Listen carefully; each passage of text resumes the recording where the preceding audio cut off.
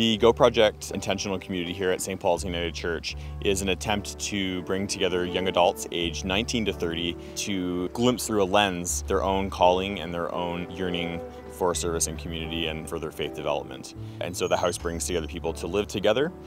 Participants are invited to join our community for stays of 4 months or longer so that the goal of sharing food and community can be truly lived out.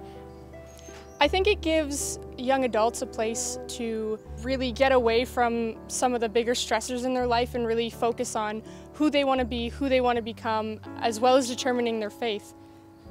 So I came here, I was looking to challenge myself and to become more self-aware. And I wanted to develop my communication skills, and I also wanted to be more involved with people that are in need of support, whether that's food support or mental, emotional support. One of the things that everybody does every week is to serve in the community garden.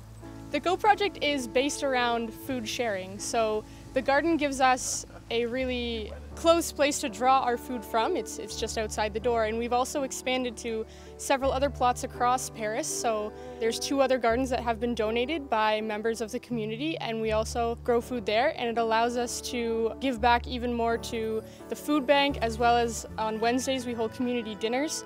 Anyone can come, you can bring something or you can just show up and enjoy the fellowship and the local food that's being shared. It's a free meal where anybody from Paris or the surrounding communities can come to, and we get this real diverse group of people. So we have the members here and preparing and getting ready for the meal. We also have members of St. Paul's Church that come every week, and then we also have other people from the community that join us. The particular ministry that we do through this community meal serves people who might not be comfortable coming to the church on Sunday morning, and so it offers to them an alternative experience of being in community. We don't put anybody down. We're welcoming to anybody and everybody that comes, and it feels good to be able to give back to not only just to the food bank, but to people that come to dinner on a regular basis. The most fulfilling part would be getting to know all sorts of different people and seeing them as children of God, and just seeing them as brother and sister, as human beings. It was a joy to come to the community supper, and it made me so proud of the young ones to do this, how they beam and how they enjoy talking about God.